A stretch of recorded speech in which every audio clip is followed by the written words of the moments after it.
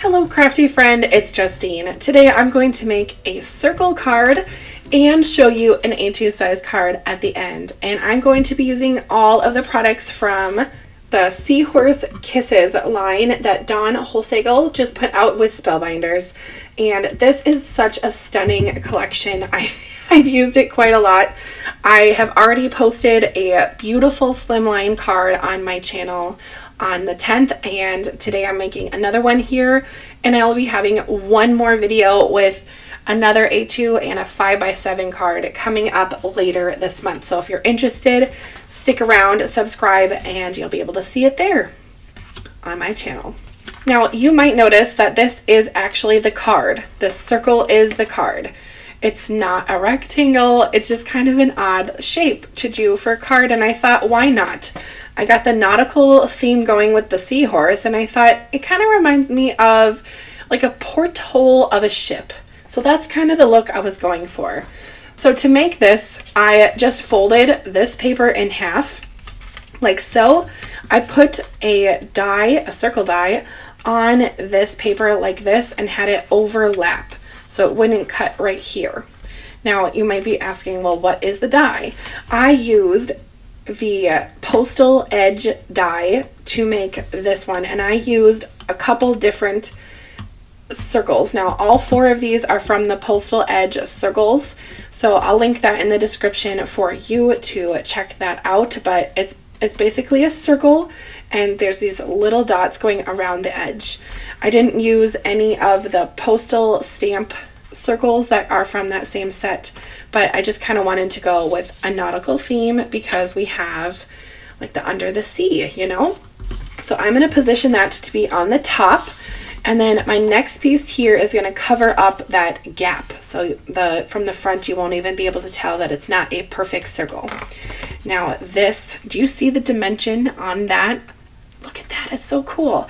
This circle, this circle was just a plain circle that I cut out with these little dots going around the side, and then I used the embossing folder that is part of this collection and made that beautiful net design on the back on the paper here. So I'm going to put that right onto my card and just add some dimension to the back. I just think this net is so cool.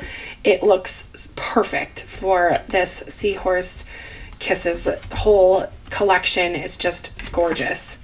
Now because I have this circle die, I'm going to try to remember that this is the top because that's where my card is going to be opening. So I'm going to try to remember that's the top. Now on the bottom, I was running out of this color, so I had to cut this part off just for the sake of getting the whole die on there because I wanted to use this size, but I was running out of space. But that is just fine because I am going to hide that missing area discreetly by putting it on the bottom now, right about there. Just centering it with that missing edge on the bottom.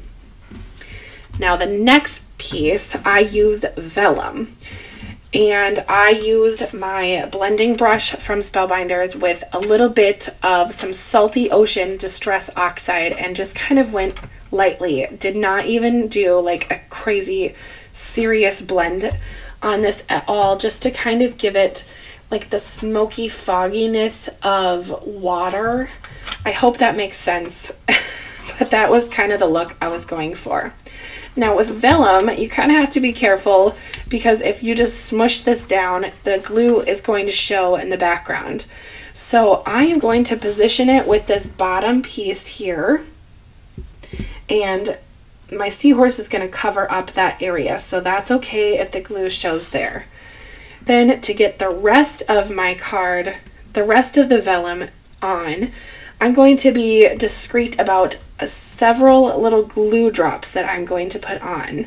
And they're going to be small because I am eventually going to put some sequins over those glue dots. So when you look at the vellum from the front, you won't be able to see the glue dots. At least that is what I am telling myself in my brain. And I'm also going to take just a tiny bit of glue going around the edge and hope that that seals the vellum to this circle piece here. And I'm assuming that part of my Seahorse is going to be covering up some of these glue dots, so maybe I'll put a couple in the center piece here. Okay, here goes nothing. I'm going to press down. And if it does kind of wave a little bit, that's okay, because this is supposed to be a Seahorse in water. Kind of like you're looking out at the Seahorse from like a port hole. Okay, so far so good. Things are working out. Worst comes to worst, I can just grab a large gem from my stash and pop it over it. So yeah, anyway. Now this Seahorse is so pretty with that blue foil. Do you see that? I think that was the cobalt foil from Spellbinders. I could be wrong. I'll double check when I am editing this and link that in the description. And then this Thanks is also just regular gold foiling that Spellbinders has, which is just honestly my favorite foil. I know that I really like the Aurora foil, but gold is just so universal. Now I did take the postal circle die. You can see here there's those little dots, and I die cut my Seahorse to have those same matching dots. So when I put my Seahorse down on my circle, those dots are going to line up with the bottom of this part here, so it doesn't even look like this was separate and it was just all die cut together, even though it was not. But that's kind of the illusion of the die, you know? There we go. All right, now, yes, several of those dots are covered up with my Seahorse, so that is fabuloso. Okay. I'd love to pop up my sentiment, but I think I'm going to just actually, with my sentiment, I'm going to glue it right to my card base. I'm not going to pop up this one because the dimension on this card is really going to be those sequins. So I'm going to put it right about here. I don't want to cover up that adorable little fin that the Seahorse has there. So I'm going to tuck that fin in, this one, right here, like so. Then I will grab my sequins. These are clear sequins left over from a card kit from Spellbinders from last year at some point. I don't remember the month when it comes to sequins, and that is just the way it is.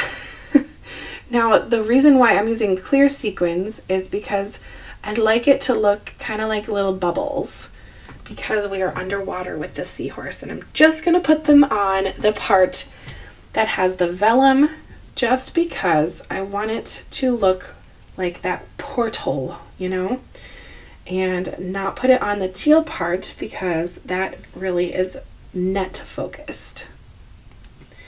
I love that Spellbinders has different sizes for their sequins. They have large and small, and that really helps give a little bit of a different look to the whole card. And they have so many different colors now, and if you subscribe to their card kits, eventually you end up with a lot of sequins, which is great, because then you can use them on other projects like this. Then to finish off my Seahorse, I am going to add a little bit of Wink of Stella just to the Seahorse, just to give that Seahorse an extra little sparkle and an extra little liveliness.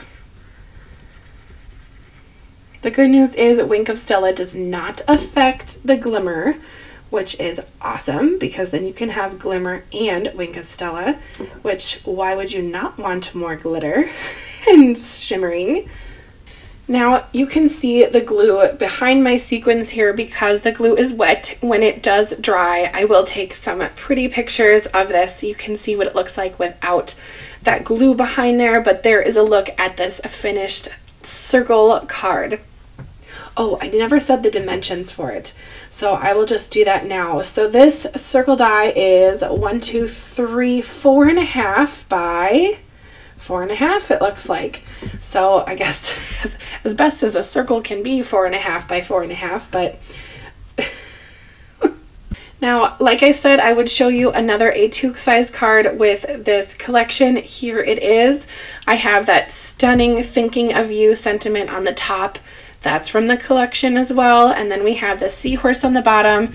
Again, gold foiling. The sentiment matches the seahorse, which is just so pretty. And then if you can see here, I did take my Copic markers and color this. And then I took some blue Copic markers in the background just to give it the illusion that this was in water. And this card really does show off the embossing folder quite a bit because it's not as covered up as this one is. And then I added some really pretty sequins that were from another Spellbinders card kit. Then to finish it off, I added Wink of Stella, of course, to my seahorse. So there's a final look at this card and my circle card. I'd love to know, which one do you like better? Is it the circle or the A2? Let me know in the comments. And if you're going to pick up the seahorse, I want to know what color you are going to make your seahorse. They come in all sorts of colors, and I just would love to know what you're going to do. I hope you have a great rest of your day, and I hope you get to craft soon. Thanks for watching. Bye!